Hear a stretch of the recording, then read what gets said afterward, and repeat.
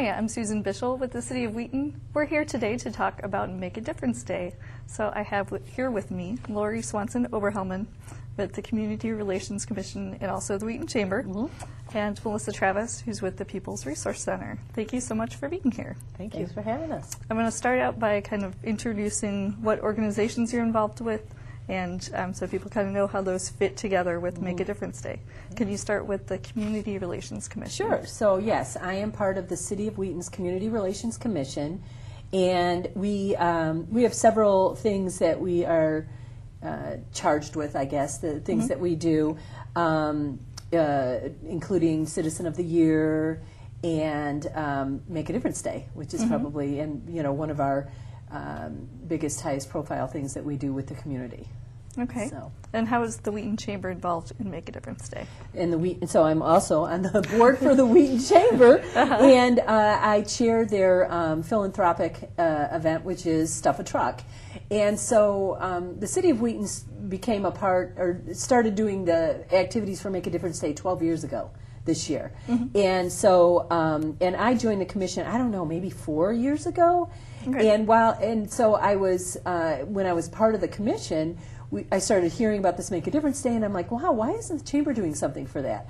So brought it back to the Chamber. We talked about, how we could engage our Chamber businesses in something for Make a Difference Day, and out of that came Stuff a Truck, where, that's really become, it's beyond Chamber businesses. We've got, the school which is a Chamber, member, the schools are involved. The city, of course, is very supportive of the Chamber event, along with many other Make a Difference Day activities that we can talk about, too, that they did this year. So they're all kind of intertwined. They are. They're all involved in Make a Difference Yes. Day. And tell me a little bit about the People's Resource Center for anyone who's not familiar with that organization. People's Resource Center has been in the Wheaton community since 1975, started by a group of concerned citizens who saw need in the community and wanted to fill the need. And since then, we've grown from serving 100 families a year to over 33,000 people last year. We are a full-service social service agency. We have food pantry, clothing closet, and we also have empowerment programs of job assistance, computer training, ESL, GED classes, an art program, pretty much trying to help people get from needing help to self-sufficiency is our goal. Okay, and how does the People's Resource Center fit into this whole Make a Difference Day effort? We are the lucky and very appreciative beneficiaries of the Stuff a Truck. So Laurie's idea a couple years ago has grown to be this fantastic community-wide food drive that just absolutely fills the food pantry to overflowing. How does Make a Difference Day fit in with the Commission and the Chamber's missions? Well, I think for the Commission, for the city, it's very, very clear, because it is the Community Relations Commission, and so it is about interacting with the community, being sort of the there's the city council, and then there's the community, and being that liaison voice, and participant for between those two bodies, I guess, is really how we see ourselves, and so we could respond to questions. There could be a lot of ways that our commission could be used, but you talk about Make a Difference Day. As again, one of the things that we took on 12 years ago as a commission, and how that has grown, and they've done a lot of different things over the years for Make a Difference Day. Okay. They've started with gosh, I don't even know the full history of everything that they've done, but we did a Job Makes a Difference 1 year where we had this was in 2008 when things were really starting, or 2009, right in there, where things were really starting, the economy was really starting to change, and people were being more and more impacted by the job, being out of work or underemployed, and so we came up with this idea of giving them some pointers on how to conduct job search, how to write a resume, how to use social media in your job search.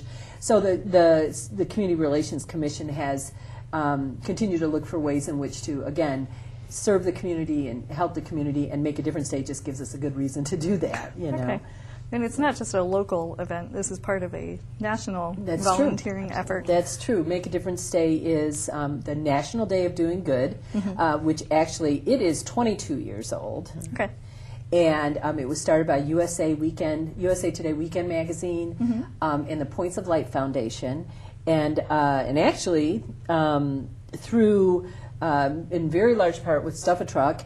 But the overall activities that the City of Wheaton has done for Make a Difference Day, we won a national award from those organizations and Newman's Own in 2010, recognizing the Wheaton community and the organizations that have supported Make a Difference Day over the years, really. And that came with a $10,000 check that was eventually presented to PRC. That was great. By the city, Yeah. So Quite a coup it's for the really, commission and Yeah. the city. yeah, an unexpected blessing. I mean, really, not why we do it, but Right. wow, what a great thing, you know. Okay. Now, this year there was a Thanks a Ton festival. There was Is that a the Thanks correct, Ton- Thanks correct Tons. name? Okay, Thanks Tons Thanks festival. Tons. How Yeah. is that worked into Stuff a Truck? Right. Okay. So, so Stuff a Truck, started. This was our 4th year, and really, again, looking for a way to sort of engage the chamber businesses and chamber members in a philanthropic effort. And so we came up with this idea of how we're going to do a food drive, And so the first year was, we did do a food drive, and we had boxes at chamber businesses, and the chambers, got their customers and their employees to bring in food, and then we went around and collected all the food on Make a Difference Day, and then we had a very small gathering, I would say, at what was Hubble. Was Wheaton Central, since I went there. I want to call it Wheaton Central, but Hubble Middle School, and just sort of celebrated the whole month-long food drive. Okay. And so that sort of continued to grow, just like the food collection continued to grow, and we continued to go back to Hubble and have this what it turned into sort of a festival, free festival where chamber businesses could come out and bring a game that they created and bring prizes that they bring, that they give, and inviting the community to come out and bring food and be part of Make a Difference Day in this way. So just sort of a celebration. Well, of course, you can't just sit on your laurels, so you got to keep thinking about different things to do and more fun things to do. So we did decide to really give it a name this year, and it really is about thanking the businesses in the community for, and when I say businesses, I mean the city, and I mean the schools, and I mean the park district, and the chamber businesses, for coming out and giving of their time throughout the month of October through advertising the food drive, through engaging again the students, which were huge this year, and getting involved in really showing the heart of Wheaton, and so we thought, heck, let's just call it Thanks. Thanks Tons, because we're collecting tons of food, right. And just Thanks Tons for doing this and being part of this, and then the businesses can come out and thank them as well, the community, for helping them continue to prosper in especially hard times. So when people came out, what did they see at the festival? Gosh, A few things. yeah. Some highlights. So again, historically, we've been at Hubble, and so this year, there was the announcement, was like whenever, but that Hubble had been sold. And that Mariano's was coming in, and everyone was thrilled. The park district was thrilled, the school district was thrilled, the mayor was thrilled, and I was like, no, we're not going to be able to have our event there because they're going to be tearing down, and so I was not thrilled, from that perspective. And so we thought it through, and IIT stepped up and said, you know what, you could do it here. And I said, okay, here's, I had to think that through a little bit. I was like, centrally located, Roosevelt, Maine, south, moving it sort of south side. And the more I thought about it, the more I liked it. I was like, gosh, there's a lot of stuff that happens downtown. This is fabulous. We're going to move it there, and they're right on that, East Loop Drive, so it's a nice curve. It's very visible. They had a huge green, huge. We didn't really, when we first thought about it, we didn't realize how big their grassy area was compared to Hubble. It's bigger. It's huge, And then the partnership with IIT just was beyond, what I could have dreamed of. I mean, they let us store food there. We stuffed bags with flyers for the parade when we really kind of, kicked off and wanted people to know that we're moving locations, and which is always hard when you do an event. The 4th of July parade. And so the 4th of July parade that ended up being on Labor Day parade, which we really appreciated because that's much closer to Stuff and Truck. And so if you want to consider that for all time, we love that because we could, the flyer then telling people about it was more in, top of mind at the, in September going to October than July. So we were excited about that too. And we used that opportunity, and so we stuffed these recyclable grocery bags that have kind of become a little bit of our trademark.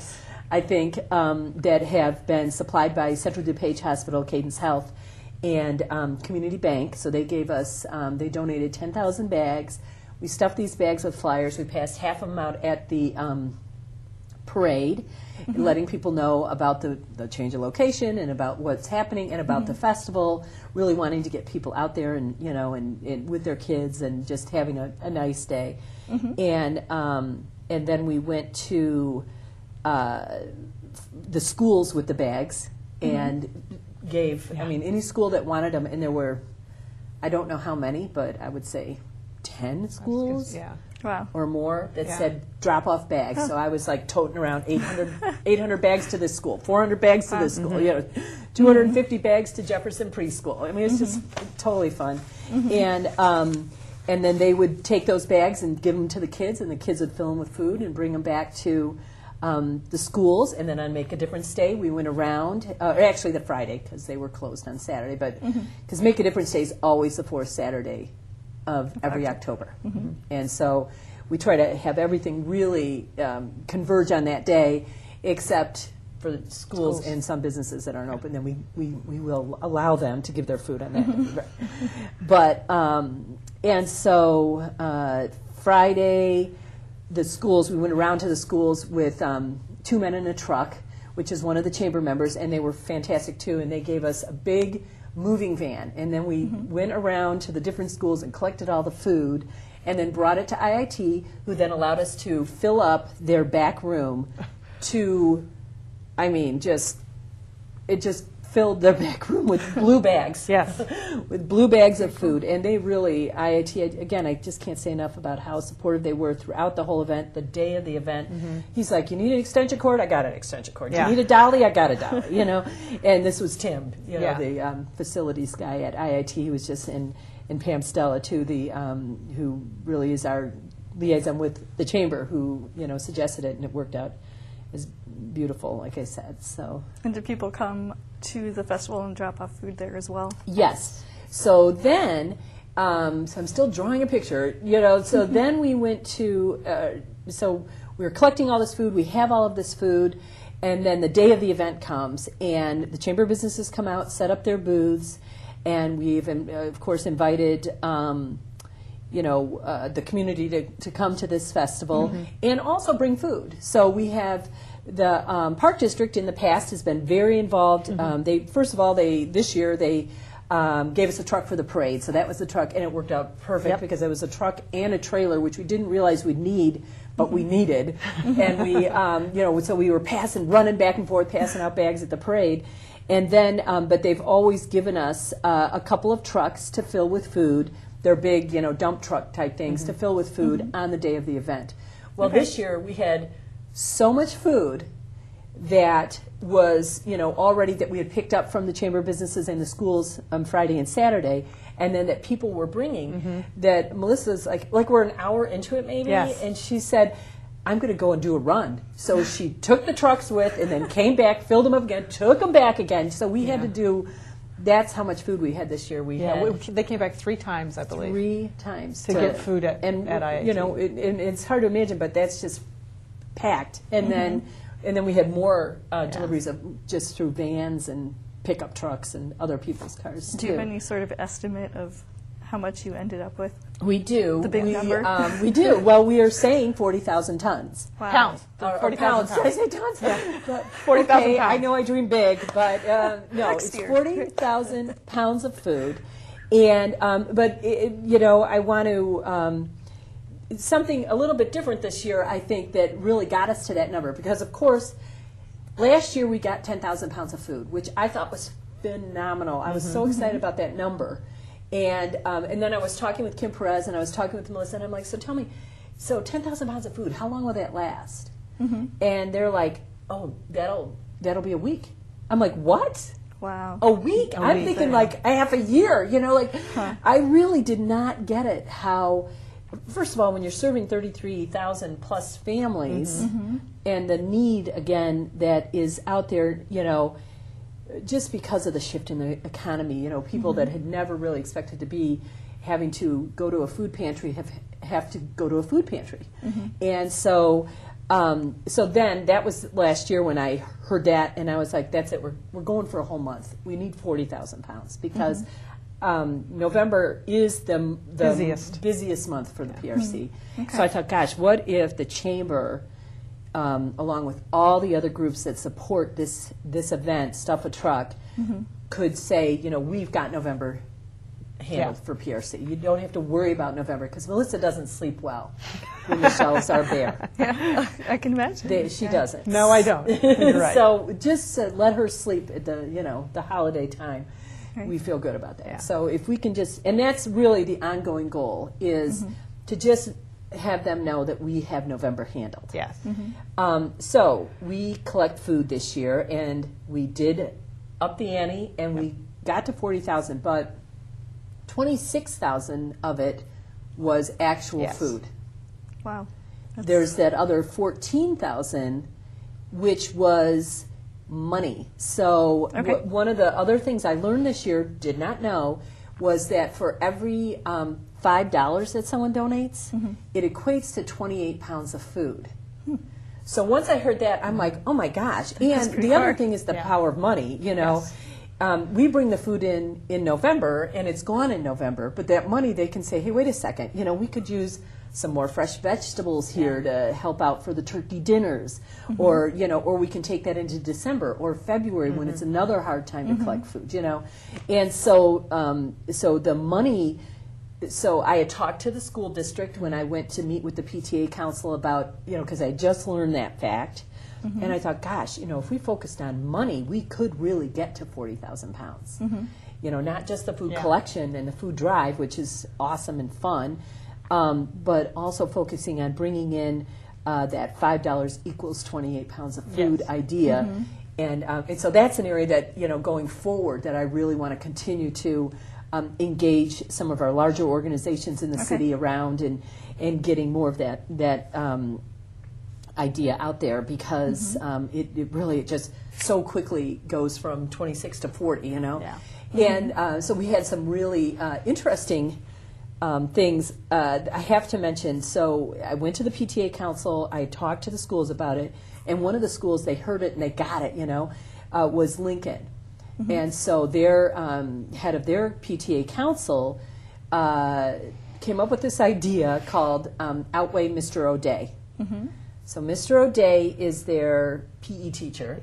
And I've gotten different numbers about how much he actually weighs, from 190 to 210.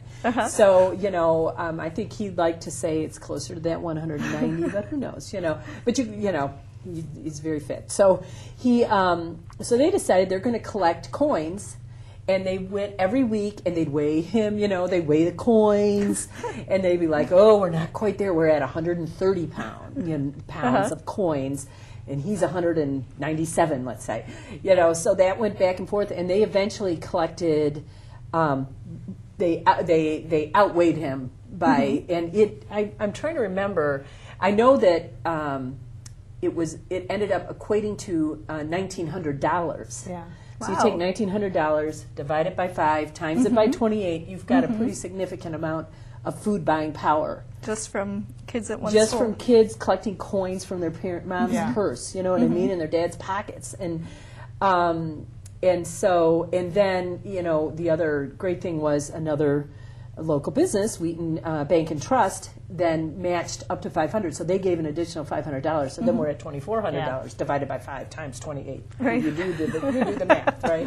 Need some graphics going up there. I do, yeah. But so that was really fun. I'm trying to think about, you know, we had a lot of schools, like I said, that gave that collected food. You know, we had the Student Council at Monroe collecting food. We had Edison always, this is the second year, they do their Monster Dash, it's called, on Make a Difference Day. And so they tell the kids, come out, run a lap down. They have like a path in the back or side and back of Edison that they call the Monster, you know, because it's about a mile, I would say. And so they, you know, come out, run the Monster, and donate food, and then they decorate this truck with like a big mouth, so it's like a monster mouth, and then people throw their food in there, and so that was another. And so the schools, I mean, I think I personally, you know, when you're talking about doing good or giving back, you know, one of the best things about it is how creative you can be in doing something like that. Like, you know, it can be so fun, you know, it's more fun, you know, you're helping a good cause, that's good in and of itself, but then that, you know, and there's opportunities, you know, for the kids to take leadership roles, and so it's just really cool that way too. And I don't know, I'm trying to think what other collections for schools. I know the Student Council at Monroe, I may have mentioned that, but Sandburg did a Stuff a Truck collection, Washington did a Stuff a Truck collection, Whittier did soup cans collection. Wiesburg did a food collection, and they're always very organized. That school's organized. They've got packaged in boxes, and they're, you know, they've really, like last year I remember each class like decorated their own food box, you know, and then we had boxes and boxes of beautifully. You didn't want to destroy the boxes because they were so cool, you know. Before we go into a couple more projects, Melissa, can you just kind of tell the impact this has for your organization, just getting 40,000 pounds of food? It's incredible. It comes at such a great time. I mean, it really is a month's worth of food that we would normally have to go out and purchase. What it usually ends up being is it absolutely fills the food pantry to overflowing, which means that every family that uses the food pantry, more than 3,000 in the month of November alone that use the food pantry, get to go home with an overflowing cart of food. It's truly, it really does make a difference. And if you want to get right down to, you know, using the words of the day, that's what it is. And it means so much to families that are struggling. That just, you know, that $150 worth of groceries that they don't have to go to the store and buy, it means such a difference to them in their daily life. It really is. It's amazing. And have you seen, as far as traffic coming in, is there still a great number of people in this area that are needing food and needing your services? Yeah, I think the economy is recovering a little. It is starting to recover. I think the families that were hardest hit, it's going to take them longer to get out of it because they've dug into a hole so deeply. They've eaten up every bit of savings. You know, they don't have any resources yet. They've borrowed from family and friends, and so they're very far down. And so for them to get back up to where they may have been before the recession started, it's going to take a while. And they're still going to need to use those services, the emergency food pantries and the social service agencies around the community. I think maybe there's a misconception that in DuPage County, which is a really generally affluent county, that there isn't such a need for this, but your organization really shows that there is. Absolutely, and that really is one of the things that I spend a good deal of my time is explaining to people that there's about 125,000 people in DuPage County that really are struggling every day, that they're living on a very low income. And so that's a lot of people, 125,000. To think that we aren't wealthy, a lot of people are wealthy, and we have a lot, and it's a very generous community. But we also need to think of those others that are struggling every day. This is great that this event can kind of bring together the Wheaton community and an organization that it directly benefits. You can see the outcome of all those organizations. Right. There are some other neat projects, I think. Well, There's some for scout Make troops. a Difference Day in general, when the Community Relations Commission, started Make a Difference Day, or as it's evolved probably, we just tell people, do something on Make a Difference Day. Make a difference day. Make a difference somehow in someone's day or some organization's day. So as simple as raking leaves for your next door neighbor, we would put that on the city website. I mean, that's good. You decide to do that. So we encourage organizations, clubs, families, individuals to be creative, think of something to do for Make a Difference Day, and make a difference. And so. Some of the fun things besides Stuff a Truck, and that, again, we've talked a lot about how Stuff a Truck came out of that idea, but there are plenty of other things. The city itself has done different drives over the years and this year I love this idea, love it. Several years ago, I want to say in 2008, the city adopted I call them the Vanguards. They're a division of a battalion, part of the Big Red One, which is a much very old and honored troop, Army troop. I don't know Army division. I don't know all those. I don't know, battalion, troop, division. But and so we adopted them, and this year we and I think going forward this could be it. Is we are supporting that troop, and they're out of Fort Riley, Kansas, and they're unique in that it's the only thing that's really consistent with them as compared to other troops is the chaplain. So, and the reason that is because these are individuals that were taken from other troops, and they come together for a period of time, usually a year, I think. They get some special training, they go on some special missions, and then they come back, and then they go out again to their original troop, as I understand it. And so so that is disruptive, I think, emotionally for the soldiers, because you come into boot camp with your family, so to speak, and then you kind of get moved out of it, and your families get moved out of that area too, and their connections there. And then you go back, but those people have had different experiences than you for a period of time.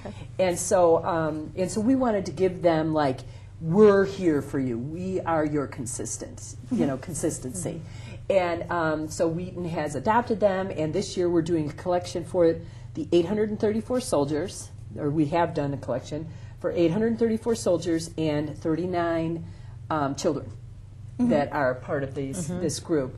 And we collected... well, first of all, really cool is we've got these T-shirts that have the city seal on them. It says Wheaton loves the Vanguards.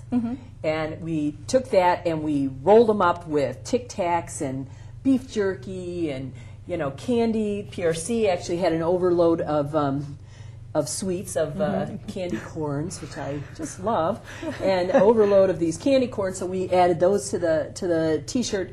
And we got UPS and Cantini to work together and get it all shipped for us to the families before the troops actually deploy, which is in February of 2013. They are set to deploy. So we wanted to get that to them, that care package to them and their families before that happened. So that was a really cool, fun project. That, and again, I think it really...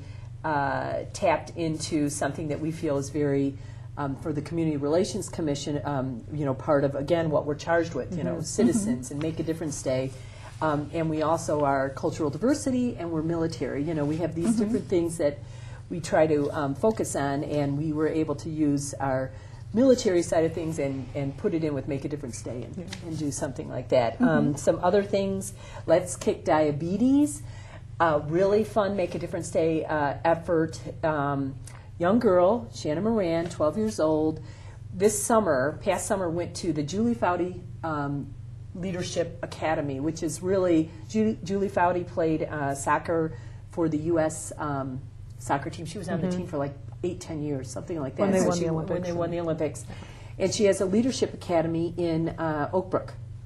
And so you go and you practice your soccer or lacrosse skills as young girls, and they teach you, these young girls, these, training, or like leadership training, and at the same time, kind of challenge the girls, whoever wants to come back to your community and do some sort of a project. And so her grandfather had passed away a couple of years ago from type 1 diabetes, and so she decided that she wanted to do something in his honor on Make a Difference Day. And so she came up with this whole idea. She did a website. She had T-shirts for the first 200 people that joined, and she had a soccer Let's Kick Diabetes soccer event, I guess I would call it, where anyone could come out who signed up, and you made a little donation. And she ended up getting, I want to say, okay, now I might be wrong on this. I want to say over $5,000. Wow. That she raised That's impressive. for the Juvenile Diabetes Association, Diabetes Foundation. And so if you were out there that day, you would have seen kids having a dribbling contest over here, or juggling, or my daughter, she's on the same soccer team with her, and she's always like, Laurie, Mom, it's not juggling, it's dribbling, or it's not dribbling, it's juggling, whatever it is. And they did, then they just did pickup games, and it was fun. And it was at Edison, and I think it was just a really cute idea. We had collections for the soldiers, so I think we talked about, for Midwest Veterans Shelter. Jefferson Preschool did a collection for them.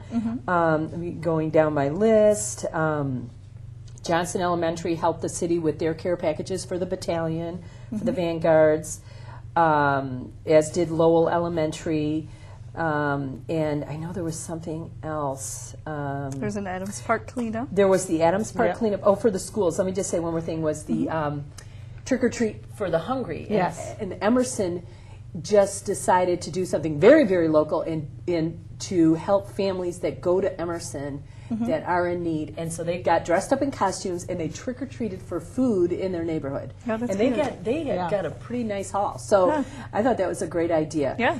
So that, again, from the school's perspective, and then other things, we, of course, I don't know how many years this has been going on, but the Adams Park cleanup, which is just a fun group of people, because they're right across the street from the chamber. So as we're working for Stuff a Truck, like the chamber, we're getting people off to go collect food and stuff like that. We're also talking to the Adams Park people as they really make that park beautiful, and that has become an annual event for them to clean it up, and it's such a showcase, by the library, and so it feels so good to watch them do that.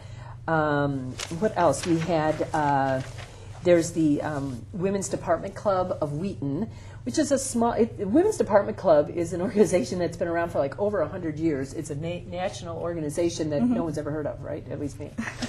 Maybe shouldn't say that, right? but really, but their group here in Wheaton had been, these women have been together for, I gotta say, 40, 50 years. I mean, and they make stockings that they send to Operation Supporter Troops, and so they work with the city, and they make the stockings themselves, and then they stuff the stockings, and then we help with getting it all delivered over to Operation Supporter Troops, which will then ship on their dime, to soldiers and families. So I think that's great that they've been doing that the last few years. And then the Wheaton chapter of the Infant Welfare Society of Chicago did a crayon collection. So for crayons for kids, which is also, again, really important. So I think we had a lot of different, creative, fun ways to participate and Make a Difference Day, and get involved and feel good. Yeah, and really personal to whomever was giving back to the community, something that meant something to you, which was exactly what the commission was going for. It's exactly what the commission was going for. Is that it is we list these activities on the website, and if you're drawn to helping the troops, we have a way for you to do that. If you're drawn to feeding the hungry, we have a way for you to do that. If you want to do something for kids, we have a way for you to do that. So it really is. Been more than what we ever expected, but so easy and so fun, and